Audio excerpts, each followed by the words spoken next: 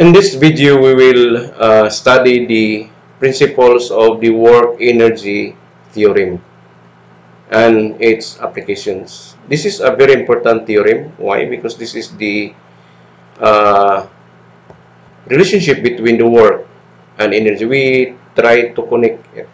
If you remember in our previous videos, video 2 and video 3, talking about the work done by gravity and work done by elastic, we derive a relationship of energy, the work and energy. In the work done by gravity it is a negative change in gravitational potential energy.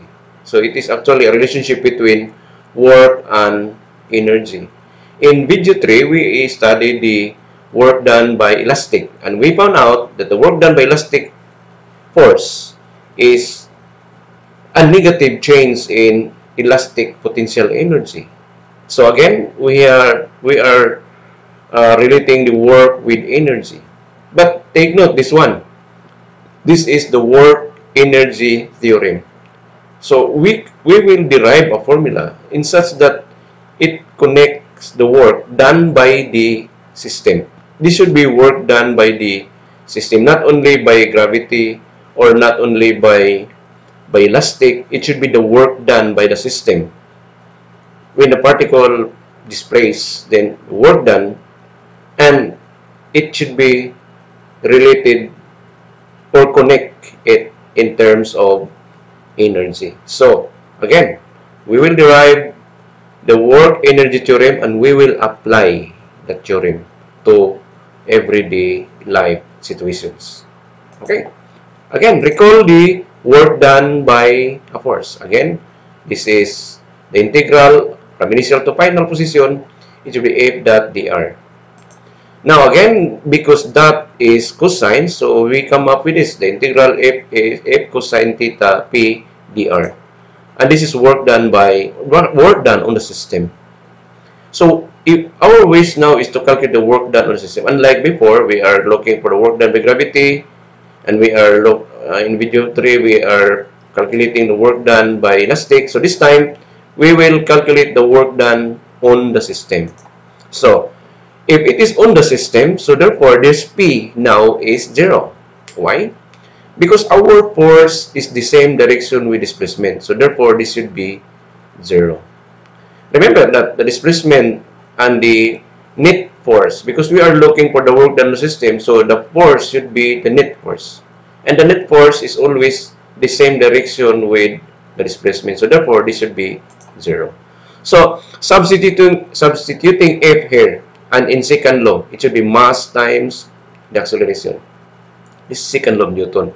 And the cosine of 0 is 1. Take note there. So therefore, this will reduce to the integral of the mass. But what is A? A, remember, is the change in velocity per time interval, or the infinitesimal change of velocity per time interval is the acceleration. So M is M. A is dv over dt. This cosine of 0 is 1, so it eliminated or cancelled. So we have this dr. Okay. Now, if we multiply this with dr over dr, just, okay, this is by rationalizing the dv over dt. Change the mode of dv dt. Do it this way. Multiply by dr over dr. In mathematics, nothing to worry because this is 1. We are multiplying 1. Okay, so we are multiplying. Nothing changes if we multiply dr over dr because again, this is 1. What's the purpose of this? Now, if we change this one, interchange this dv and dr, okay, or dt and dr, in mathematics, there is no problem. There is no such difference. If we place this dr, put it here, replace the dv with dr, and dr should be replaced with dv should be replaced in dr. So this is now the new positions. Nothing has changed. Again, if this is true, this is also true. But take note, this time, what is dr over dt? dr over dt means what? It is the velocity. The change in position per time is velocity. Now, this dr by dr can be cancelled out. So, this will be erased. This can be erased. Okay. So, therefore, okay. Then, what next? We are now leaving this value. So, we have mv dv. So, the remaining is the integral from v1. Okay, take note v1. We change the limit. Why? Because this is the infinitesimal velocity. So, this should be v1 to v2. Initial velocity and the final velocity, mv. Okay. So, take note, mass doesn't change. And v, take note, this will change depending on the limits, the velocity. So, the integral of v d square is v square over 2. Okay, apply the limit. So, this should be upper minus lower. So, it should have mv square over 2 minus v1 square over 2. Remove the grouping symbol. We come up with this result. The work done, take note, this is work done on the system, is equivalent to 1/2 mv square, mv2 square minus 1/2 mv1 square. Okay? So, take note, because we distribute the mass. So, this is now the result. Look at again. 1/2 and 1/2, the same mass and mass, the same v and v, except the subscript. So, again, here comes the definition. Now, take note, this is 1/2 mv2 square minus 1/2 mv1 square. So, this is the definition of kinetic energy. The definition of kinetic energy is 1/2 mv square. So, again, the kinetic energy should always be a positive, regardless of what direction, whether moving to south or north or any direction. Your kinetic energy is always positive. Why? Because when you square it, mathematically, the result is always a positive. So, what happens to this result? Work done by the system can be reduced by K2, or the final kinetic energy minus initial. Here comes the final minus initial again. So, what is final initial? It should be change in kinetic energy. So, therefore, the work done by the system is just what? The change in kinetic energy. But change is equal to final kinetic energy minus initial. What is K? It is 1/2 mv squared. Okay. So, this is the work energy theorem. The relationship of work done and the change in kinetic energy. They are equal. So, the work done by the system is just equal to the change in kinetic energy. This is a very, very important theorem. Including in our previous, the work done by gravity, work done by elastic, and this work done by work energy theorem, we combine this, the result is the conservation of energy. But for now, we will apply this. How to apply? How important is the work energy theorem? The answer is, we will go back again the problem on video 2. If you remember, this is the same problem, but the question is different. Because in video 2, we calculate the work done by gravity. But this time, using the same inclined plane, the same mass. But the question is, if this object starts from rest, meaning initial velocity is 0, release it freely, it moves, slides down the plane with increasing velocity until maximum at the bottom. How much is the final velocity? You can apply this in everyday life. You can do this in everyday life. The question is, how much is the velocity? Now, to answer this one method is to use the work energy theorem. Okay? So, let's do it. How much is the final velocity if it starts from rest?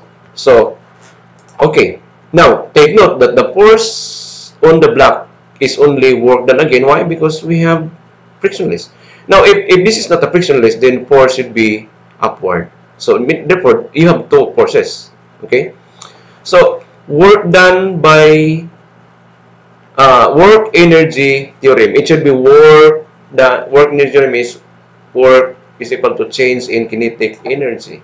And remember that another work done is F is cosine P. Okay? So, work done by cosine P. These are the two definitions of work. But this, by the way, this is work force should be at constant force. Now, remember, the only force here is weight. By the way, please do not confuse. This is small letter W, and this is the uppercase W. Uppercase means work done. Small w is weight. And this is mass times gravity. Okay, so let's do this first. Work done, work energy theorem. So, okay, the work means it is cosine. This is work done by gravity. Okay, this is work done by gravity because we have only one force. If we have this friction, this work should be, because this work done by system, it should be work done by friction plus work done by gravity. Okay, and it is equal to the change in kinetic energy. So for now, we have only one force, and the force is the weight. It should be mg. Displacement is 10 meters. The cosine p, where is your cosine? Okay, again, what is your angle? What is your angle p? So again, initial velocity is 0, so this should be 0. The initial kinetic energy should be 0. So then, okay, what is kinetic energy definition? This is 1/2 mv, replacing K2 with 1/2 mv2 square. So we have mg is cosine p, 1/2 cosine v2 square, or 1/2 m v2 square, the cosine of p. Now what is, by the way, you can cancel the what? Mass. So therefore, we have now this square root of, okay, solving for the final velocity, diagonal product. So this is 2g is, this is 2g is cosine p, and we have this what? This is square means take square root. So we have b square root of 2g is cosine p. Now what is p? Look at this one. This is our Cartesian. Again, this is 20, so therefore this should be 20. And this one is, it is a negative 70. Remember, in our previous, we solved this work in, this is mg sine is cosine theta.